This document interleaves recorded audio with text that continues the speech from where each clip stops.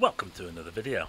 I am the Starman, and this is just a very quick video just to remind you about the upcoming super blue moon that we've got coming this week. It's quite a time sensitive video, so if you're watching this after Thursday, I'm afraid you've probably missed the best of the moon.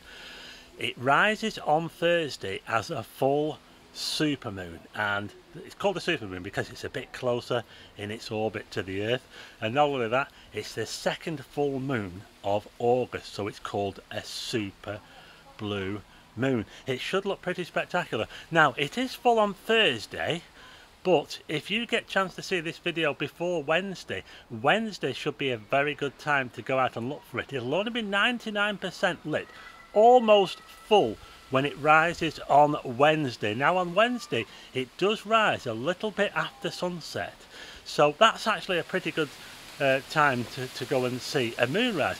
Unfortunately, on the Thursday when it's full, it does rise quite a lot longer after the sunset, so the sky will be pretty dark by the time it gets going.